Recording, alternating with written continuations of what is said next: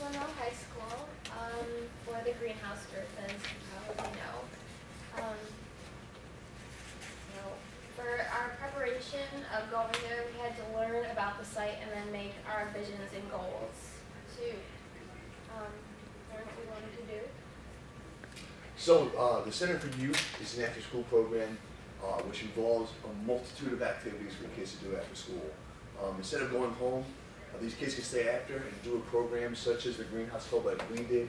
They can do activities like video games, basketball, sports, all sorts of things. We're even making a go-kart right now run by solar energy. So this is a very, very highly functional organization that does a lot of good for a lot of kids, okay?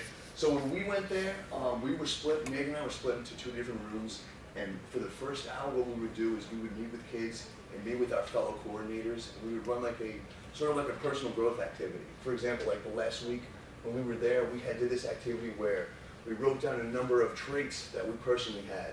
We take the good traits and bad traits.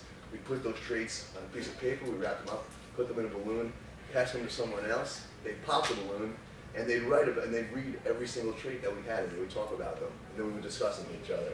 So different types of personal growth activities like that, which were kind of fun.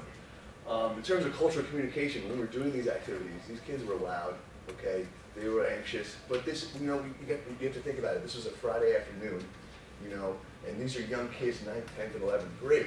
They're going to be loud, they're going to be overexcited, they're going to be exuberant. So it wasn't really nothing out of the ordinary that you probably experienced in high school with your friends. Okay? Yes, they were, you know, Latino, African American.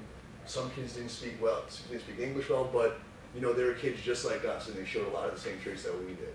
We didn't really have any freedom rider moments. Okay, like it wasn't that dramatic. They were really good kids. They loved talking to us. They would tell us things that they liked to tell us, and we would communicate things and lessons that we wanted to teach them. So it was an overall great learning experience for us and for the kids too.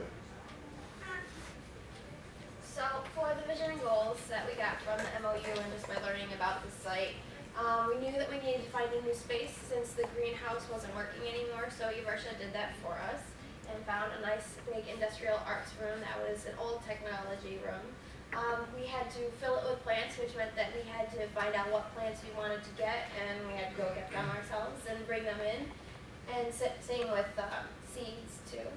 And then we had to get some kids involved because there were about 50 to 60 kids that would come to the whole program, but only a couple would choose to come to our specific program during their first and second block hours. So we had to get some kids to keep coming back and more kids each time. So the first time we probably had about 2 kids actually come. We also needed to do some lessons, like an organic lesson, which is what we did. We had to grow some new plants from the seeds that we bought, including keeping up with the plants, the bigger plants that we bought. And we had to just, in general, keep up with the plants, make sure a lot of them were growing, especially the seeds. We wanted to actually see something happen. And then we need to keep it all going so it can go on after we're up. And that picture there is of one I just took the other day of a lot of our seeds actually growing. And this picture here is just a picture of us. This was in the beginning. We were making labels for all the bigger plants that we bought with some of the girls that came. So each week we did a lot of different things. Most of the time we did a lot of repotting and just planting of the seeds just to get everything going. And the kids really liked the teens, they really liked to do that kind of stuff, get their hands dirty. I mean, in the beginning we didn't have any spades or anything. We just had soil, so we'd all pick up a ton of soil with our hands and just put it in the pots. And it was just really, really messy. It got all over the floor every single week.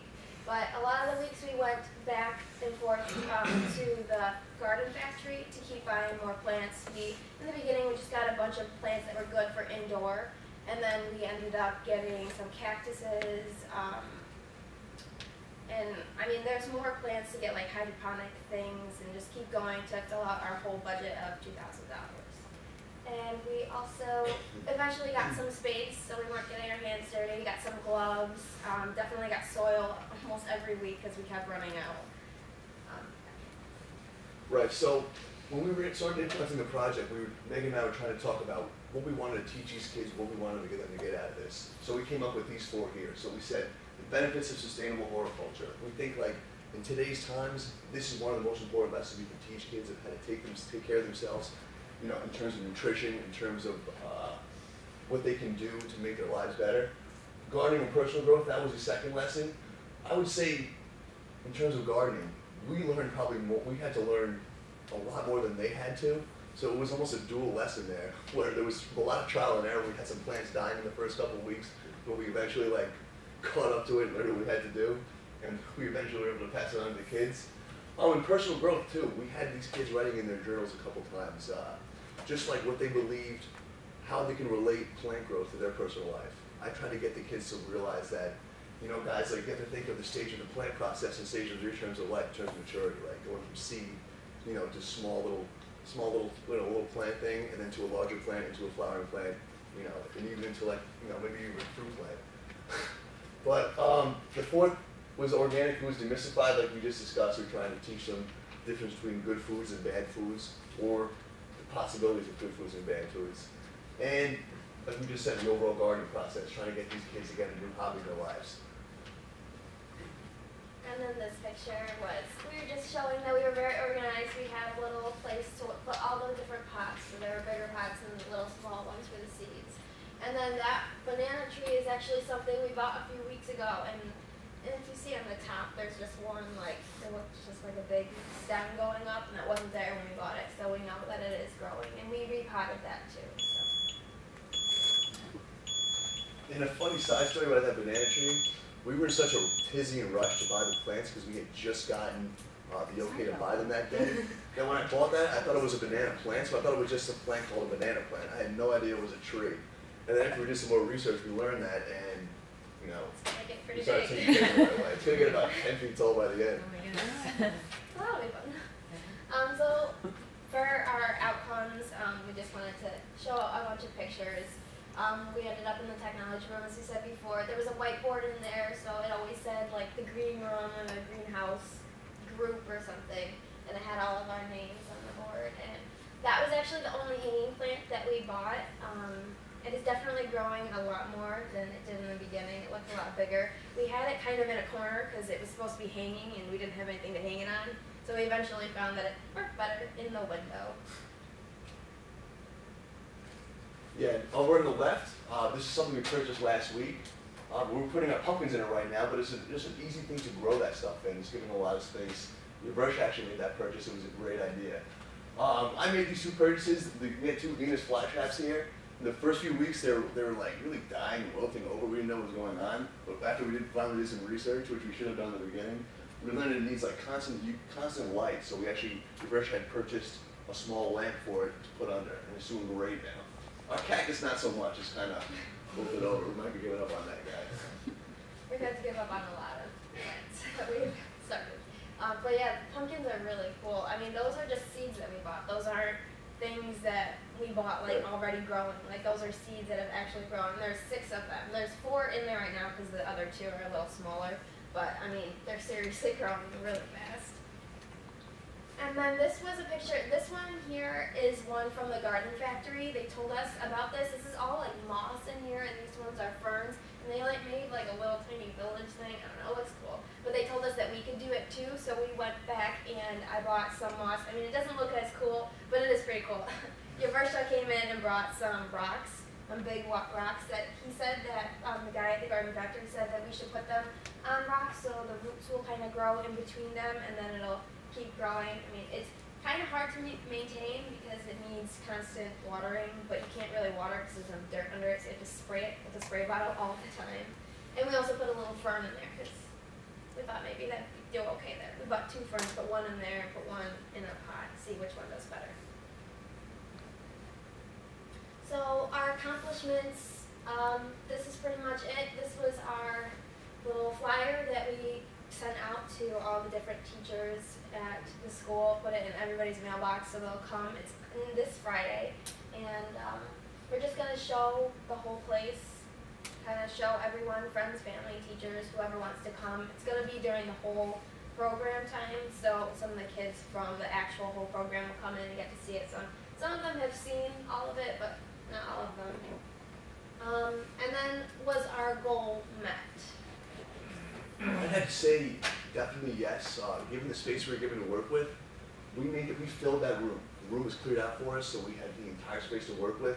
And I think we had a great amount of plants to continue with. I think they're all pretty easy to maintain. Maybe besides the vegetables, which will take a little more care coming toward the end of the summer. But it's a great starter kit. They can just simply transfer all this stuff up to the greenhouse where it needs to be transferred and continue maintaining it the same way. So I would have to say, yeah, our goals were met. I think just for the future, what we're going to have to do is maybe work with these guys, maybe help them come up with a plan how they can maintain it in the future months, because come summertime, June, July, August, that's when these plants are really going to start taking off, and that's when they need the most care. So that's what we're going to start thinking about for the future. And definitely one of our biggest goals was the responsibility, just having the kids have some responsibility over these plants. In the beginning, we wanted them to each have a plant, but they kind of just wanted to do everything. A lot of them have gone in and watered it on their own, like watered all the plants and spent a long time doing it too, because they just love to be in the room. And I mean, they've taken a lot of responsibility. They like to plant the seeds to see them actually grow, because sometimes it was harder to see some of the bigger plants grow. I mean, if you weren't there for a couple weeks and you came back and you saw it, you'd be like, oh yeah, that does look bigger. But most of the time you couldn't really tell. I mean, this was one of the pictures. These are all the plants that we bought in the beginning. And in the background, there's some seeds that hadn't grown yet, but they're definitely much taller now. And we've started to repot those, like with the pumpkins.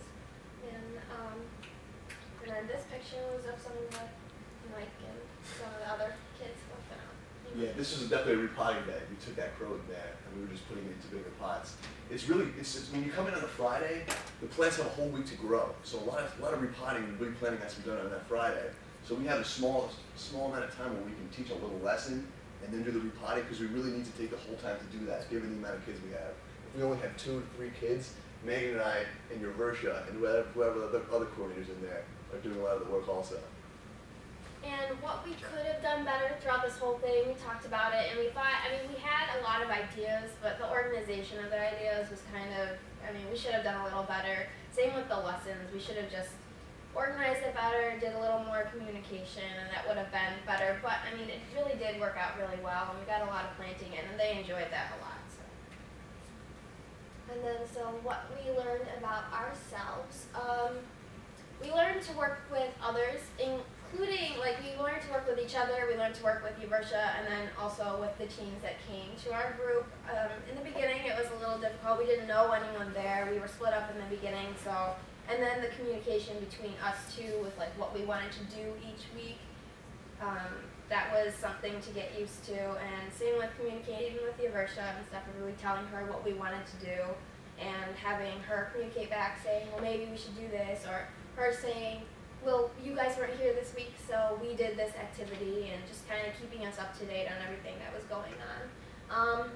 And then the fact that we enjoyed the responsibility, we really liked that we could do all of this kind of without other people telling us what to do. I mean, it was really nice because it was all of our ideas, so like the plants that we bought, it wasn't somebody else that came up with the ideas. Like, I went online and I researched different types of indoor plants that we could put in here. And so that really worked out, and they look really great. Right, so this is just some artwork that the kids were doing over the week when Megan and I weren't there. The room is filled with stuff, little activities that they were doing over the weeks that Megan and I weren't involved in, but it looks really good. Actually, a student had done this. I thought it was really cool. Megan took a picture of that.